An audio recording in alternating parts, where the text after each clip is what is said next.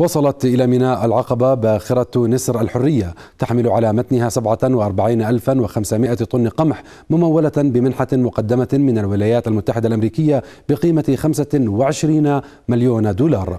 وشاركت السفيرة الأمريكية في عمان أليس ويلز ووزيرة الصناعة والتجارة مها العلي في استقبال الباخرة التي تحمل الشحنة الثانية والأخيرة من منحة القمح الأمريكية التي حصل عليها الأردن من خلال وزارة التجارة الأمريكية وبرنامج الغذاء من أجل التنمية بقيمة إجمالية تبلغ 25 مليون و100 ألف دولار. وبموجب المنحة ستستفيد الحكومة من عوائد بيع القمح لتمويل مجموعة من المشاريع التي تهدف إلى زيادة الإنتاجية والصادرات الزراعية.